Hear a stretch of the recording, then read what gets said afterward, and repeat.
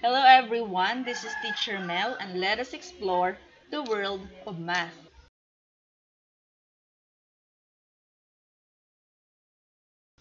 First, dapat alam natin kung ano ang point-slope formula. So the point-slope formula states that y is equal to y of 1 is equal to m times x minus x of 1. Remember, ginagamit natin ang formula na to if we have a point and a slope. Anytime we need to get the equation of a line, kailangan natin yung dalawang bagay. Ano yung two things na yon? First, we have a point and a slope. Pero, what do we do if we are just given 2 points and no slope? Okay. For us to find the equation of a line given 2 points, the first one is we need to find the slope and use the point-slope formula with one of the points. Let's have a first example. Find the equation of a line that passes through the points -1 and -2, 2 and +4. Ano yung unang step? We need to find the slope. Ano yung slope formula? M is equal to y of 2 minus y of 1 over x of 2 minus x of 1. Okay? Lagyan natin sila ng label. And then we plug in the value to the formula. So our y of 2 is 4 minus our y of 1 is -2 over our x of 2 is 2 minus our x of 1 is -1. Simplifying, this becomes 6 over 3 or our slope is +2. The second one is we need to use the point-slope formula with one of the points. So yung napili nating points is -1 and 2 and our slope is +2. Isulat natin yung formula after natin lagyan ng label and then i-plug in lang natin sa formula. So we have y is equal to -2 since our y of 1 is -2 is equal to 2 kasi yung slope natin ay 2 times x minus -1.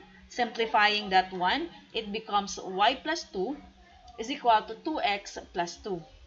We combine like terms, so y is equal to 2x plus 2 minus 2. Bakit minus 2?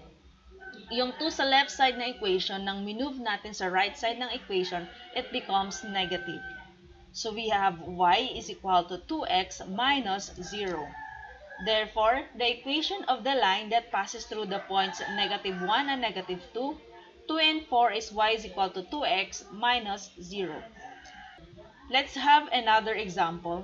Find the equation of the line that passes through the points -1, 1, and +1 and +4. What's the first step? We need to find the slope. Ano yung slope formula?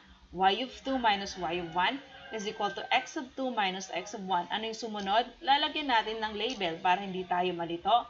And then, we plug in. Iso-substitute natin sa formula. So, we have 4 minus 1 over 1 minus -1. Simplifying that 1, it becomes 3 over 2 or yung slope natin ay 3/2. Sumunod ay gagamitin natin ang point-slope formula with one of the points. So ano yung point na napili natin? -1 and 1 and then our slope is 3/2. Okay, label them para hindi na tayo nalilito. And then, we need to plug in this one to the formula. So, this becomes y minus 1 equal to 3/2 times x minus 1.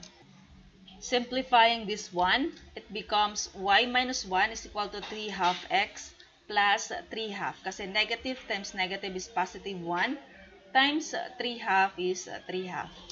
Okay, we combine like terms. It becomes y is equal to 3/2 x plus 3/2 plus 1. Okay, we have y is equal to 3/2 x plus 5 over 2.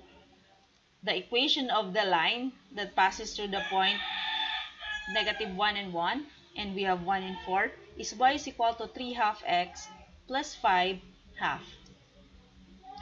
Thank you everyone. If you have any question, please don't hesitate to comment below.